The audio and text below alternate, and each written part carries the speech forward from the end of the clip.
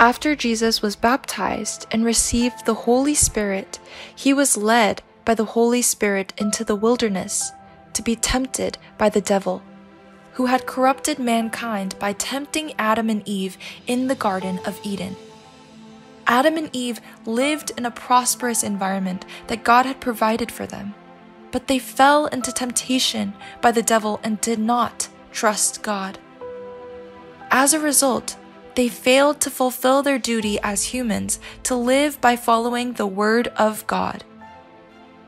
In contrast, Jesus was tempted by the devil under harsh circumstances, where people could hardly survive, and at a time when his flesh was at its weakest.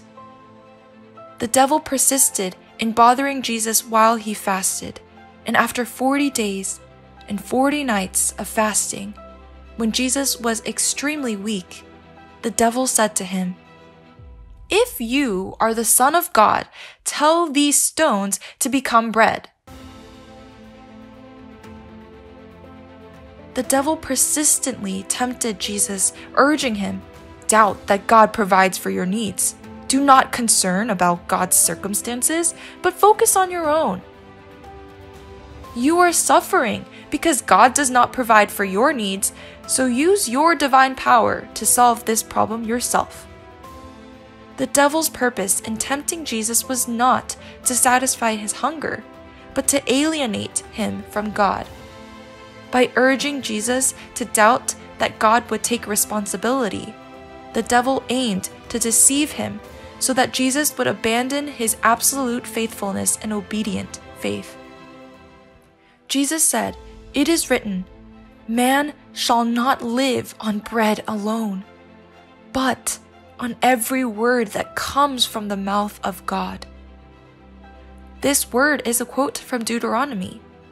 "So he humbled you, allowed you to hunger, and fed you with manna which you did not know, nor did your fathers know, so that he might make you know that man shall not live by bread alone, but man lives by every word that proceeds from the mouth of the Lord." This is true.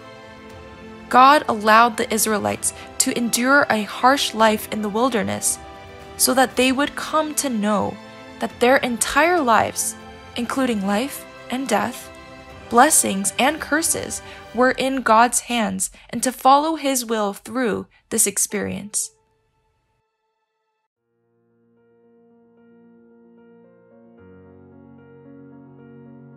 Human beings are created to rely on God and obey His words. This is the truth that the Lord has commanded us to follow, and He wants to see how we respond to it. This can be seen as some kind of test.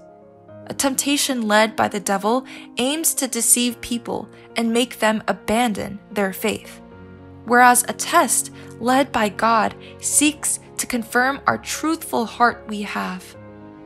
In this regard, God, who permitted Israelites to endure a harsh life in wilderness, said, "And you shall remember that the Lord your God led you all the way these 40 years in the wilderness, to humble you and test you, to know what was in your heart, whether you would keep His commandments or not."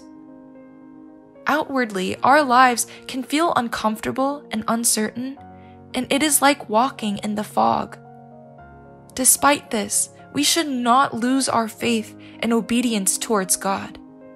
When we do not abandon our trust in the Lord, but seek His will, He will provide everything that we truly need. Therefore, let us not claim only what we want to receive, as if we gained nothing. Instead, let us fulfill our responsibility that comes with what we have been given. Let us not try to find a way to live on our own, while doubting that God cares for us. Instead, let us follow Jesus, who showed us a model as a representative of humanity. Jesus lived according to God's ways from beginning to the end, and He always kept God's pride and ultimately succeeded. let us also keep his pride in any circumstances.